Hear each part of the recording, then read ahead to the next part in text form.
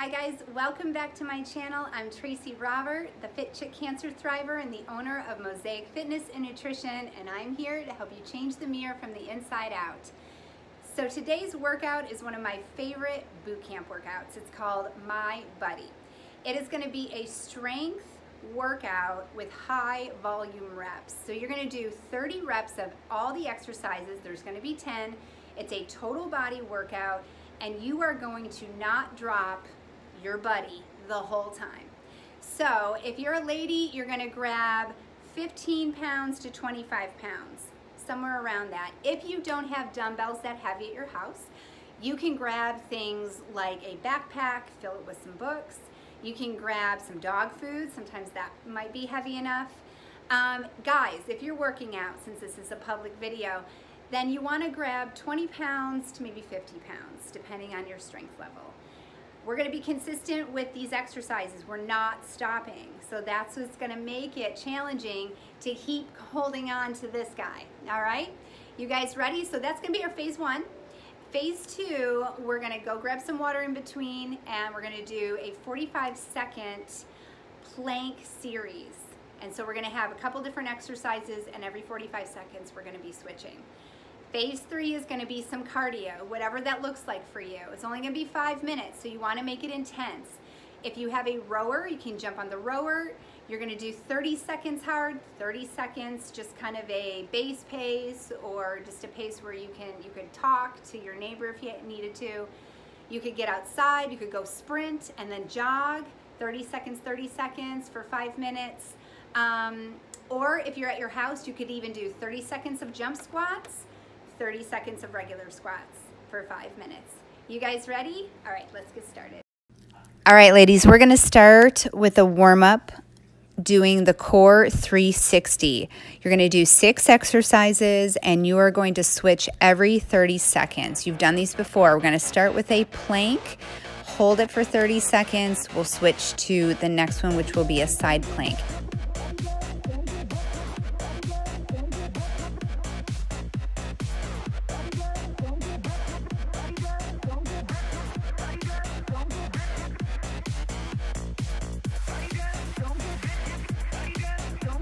Remember, with all of these exercises, you can always take the option to go on your knees and to make it a little less intense on the shoulder. If you want a challenge, you can always move the body. You can move the feet up and down, you can move your hips up and down. So after this side plank, then you're going to drop to your side. You're going to do clamshells. I have a band around my leg there. If you wanted to use some resistance, you could do that. You don't have to. That would be for some added resistance. As you can see, I'm going to drop down, and now I have a little resistance with the band above my knee.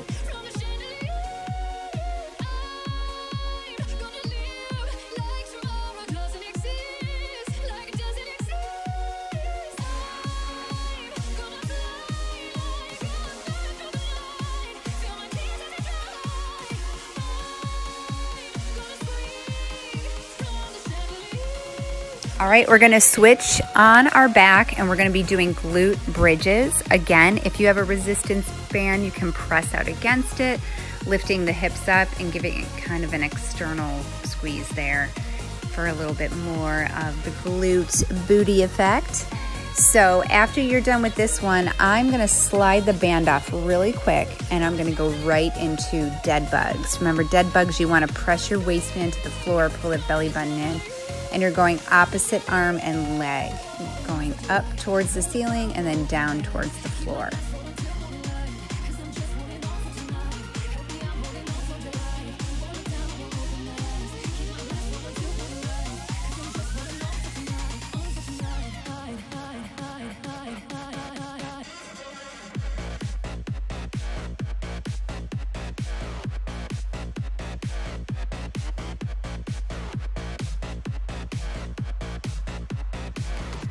All right, we have 2 more exercises. This is going to be earthquake abs. If you have a little ball, or you even have a rolled up towel, you can put it behind your tailbone, like a little bunny tail or some support. You're gonna kind of find that quiver spot and your abs should be shaking. If you notice, I'm not moving my torso, I'm just moving my arms. The slower you move your arms, the more intense this exercise is. We're gonna end with a front plank to make it a 360 degrees workout.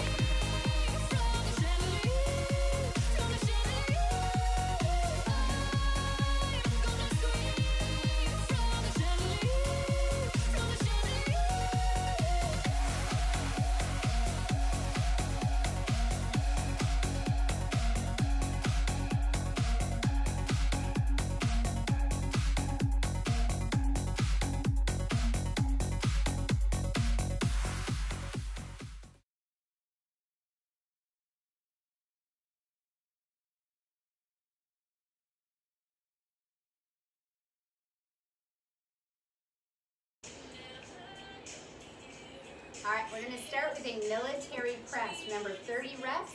You're gonna keep your legs a little wider than shoulder width apart. Belly button is nice and tight. You wanna pull the shoulders down and back. Think of yourself if you have like long dangly earrings on, or just creating space between the ear and the shoulder, and you wanna lift your chest up. That dumbbell is gonna be in front of you here.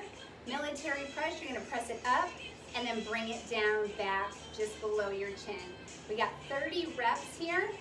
All right, if you have any orthopedic issues in your back or anything like that, then you wanna take a split squat position. That will help you to even those hips out.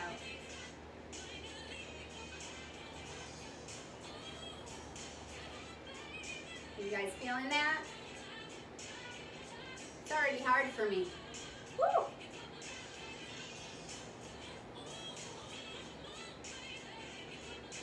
More than halfway there.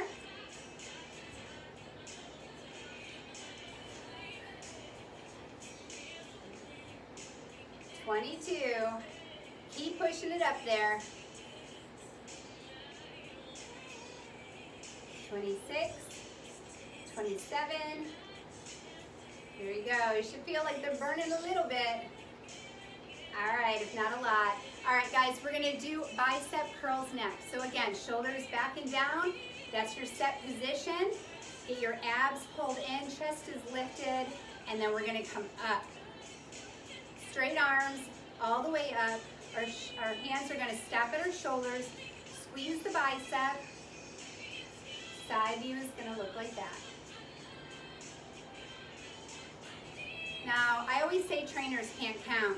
So, you might get an extra 1 or 2 because normally I'm talking and cueing and paying attention to somebody's body or my own, and so I don't always count correctly.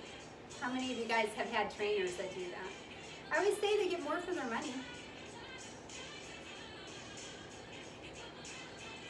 All right, so again, if you have those orthopedic issues in your back and it's starting to get fatigued, you can take that split stance again. Just kind of separates your legs a little bit, puts less pressure on that sacrum. I know for me that's really helpful after I went through cancer and surgery. I think we're at like 21. Are you counting over there? I hope you are. Otherwise, you're gonna get extra, because I never usually shortchange you, but I will give you some extras. This is good. There we go. Let's do 3 more. I always say 3 more. My clients, if you're watching this, are like, oh yeah, we know. There you go. All right. We're going to bring it down. You guys good? If you need some water, you can grab some water. All right. We're going to do some front raises. I definitely need to put my foot in that split stance squats for this. All right. I'm going to lean forward just a bit. That dumbbell is resting on my thigh, and I'm bringing it up and then back down. So we have 30 of these. Keeping those shoulders down is really important. You want to feel that those shoulder blades are sitting on top of your rib cage. That's really going to support you and not get into your neck. It's really easy with some shoulder exercises and even some back exercises. People tend to get into their neck a lot. What are we on, 9? Maybe 10? It's nice when I have a timer. because then you just stop at the timer. But then some people are like, I want to count. I need to count. Well, here you go. Remember, 30 reps. If you're following me, you probably get an extra. See if you can smile through your workout too. All those endorphins coming out. Feels so good.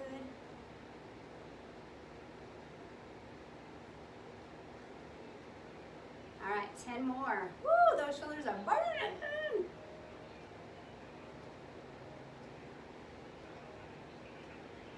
Nice. Let's do 5 more.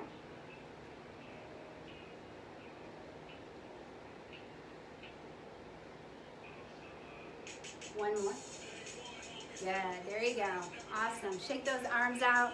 All right, we have some squats now. You're gonna take your weight, and you're gonna put it right in front. This is gonna be like a front squat, okay? So feet are gonna be wider than hip distance apart. Again, shoulders back and down. We're gonna sit back like we're sitting in a chair and then press back up. Those elbows can touch the tops of your knees. Down and then press up. Feel yourself using the hamstrings and the glutes to press yourself back up to that standing position. All right, so if you're watching me from the side, you're sitting down into it and back up. Some of you might be able to go lower. I've had surgery, I'm not able to do that. But you go to your own range of motion. Some of you, that range of motion just might be right here. All right? It's just gonna work the muscles differently. And my channel is really for people who are over 35 or 40, trying to stay in shape, stay healthy.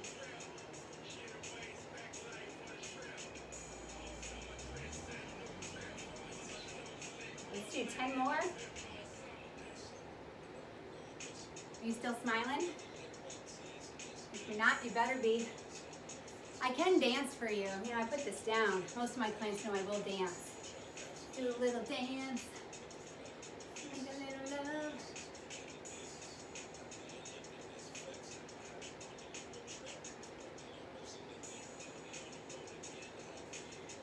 There you go. Good. Bringing them up. Good. Are you guys good? Still holding on to my buddy. You're not letting it go. That's the thing with this one. Upright row. So, you guys are going to take your hands. You're going to put them right in the center of that dumbbell, or whatever it is you're holding. If it's a backpack, you can hold it here. All right, have the hands just below the hips there. Roll those shoulders back and down, and then you're bringing this up, okay? So it may feel better if you go on the outside, then closer. Find out where or what position suits your body best, okay? So as you're going up, you want to kind of squeeze that lateral part of your shoulder here. Coming up and coming back down. You have 3 parts of your deltoid. Front, you have the lateral, and you have the rear. This exercise is mainly working your lateral and your rear deltoid. Make sure you're breathing. Keep those knees soft. Always pull your belly button in. It's like a seatbelt for your spine. Keeping those shoulders down and back. I can feel this. Again, you can always take that split stance if you need to. Those of you that have orthopedic issues in your shoulders, like rotator cuff, this may not be so nice. You can always go back and do those front raises again, or one of the other exercises we just did. There we go. Keep going. We're probably going to get some extras here because I've been talking a lot. Let's do 3 more. 2. And 1 more. Good. Nice job, guys. All right, the next exercise here is going to be the boxer bounce. So we're going to get our ankles kind of moving a little bit and get our heart rate up. So that dumbbell or whatever you're holding is going to go right in front of your body here. And just like a boxer, we're going to shift our weight. 1, 2, 3, 4, 5, 6, there you go, 7, 8, 9, 10, 11, 12, 13, 14, 15, 16. Good, 10 more.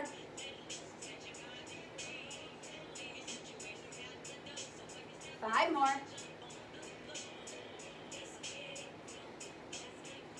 Good, all right, that heart rate should be up.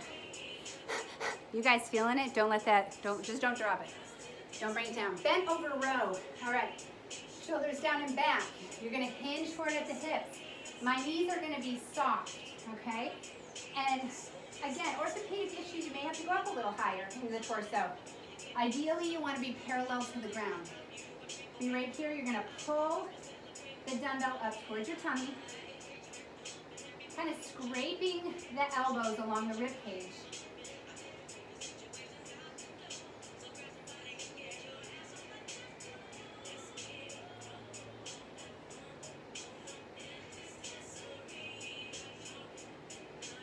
We are halfway there. See, if you get me talking, I'll miscount. I got it. 10 more. Squeeze the shoulder blades together.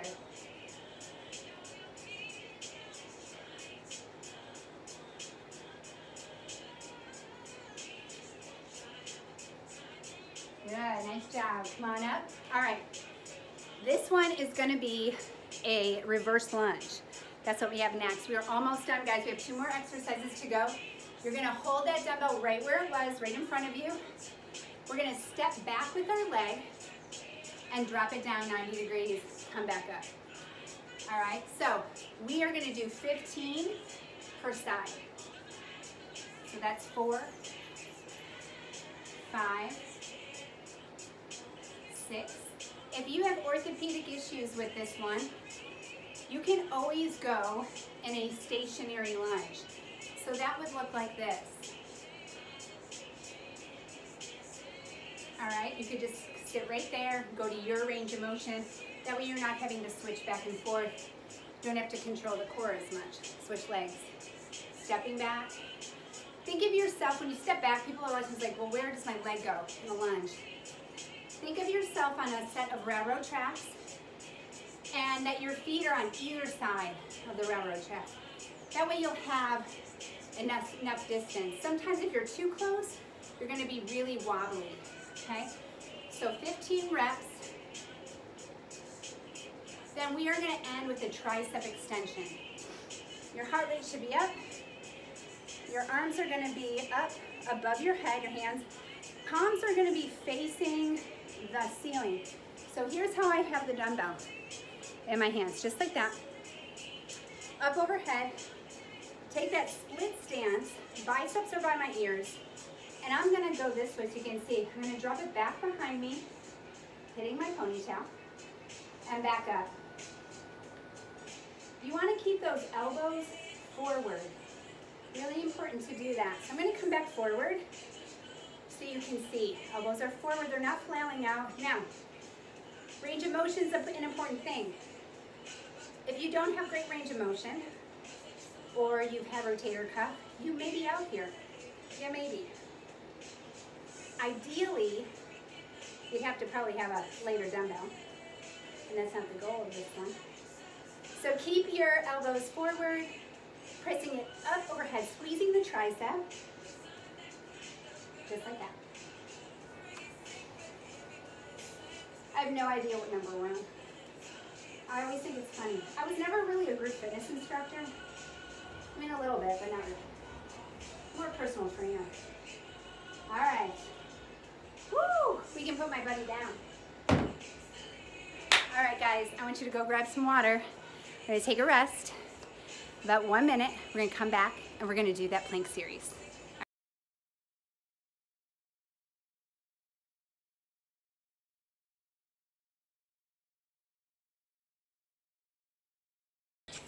All right, guys, we're gonna do 45-second rounds. We're gonna start in a plank. If you haven't done a plank, you're basically straight up like a board. You're gonna curl your toes under. You can always help yourself up with your knees. Your arms are gonna be at a 90-degree angle. We are not praying, that's for Sunday. You're keeping your arms out like the number 11, all right?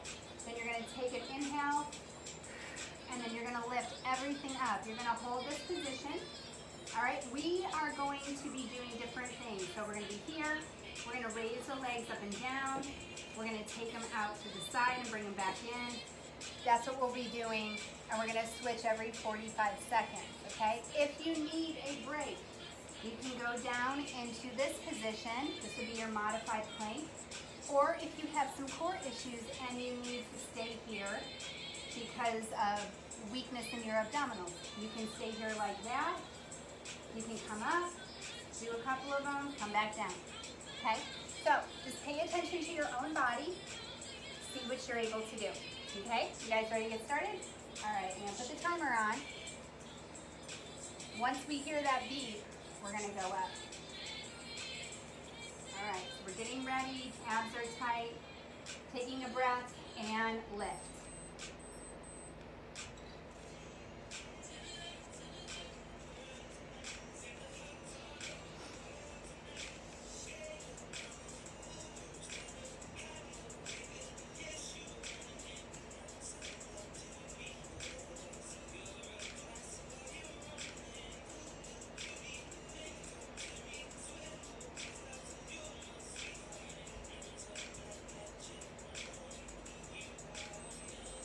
That's 30 seconds.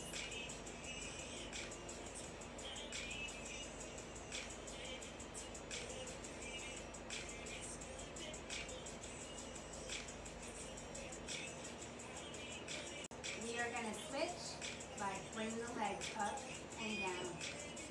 Movement.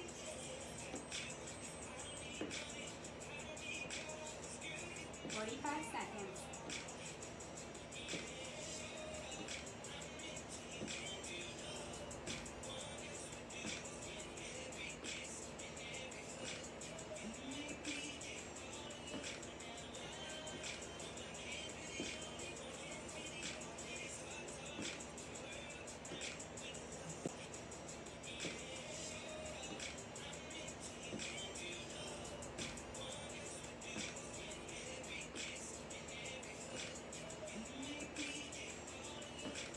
Great job, guys. Now we're going to take it out. We're going to go out, out, in, then in, and in.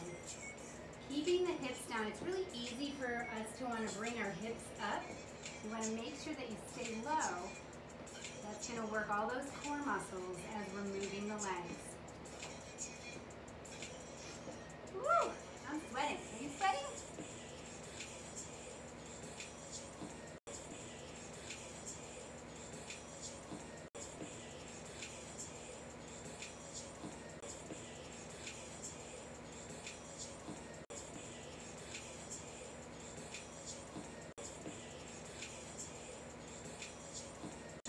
Bring those knees down.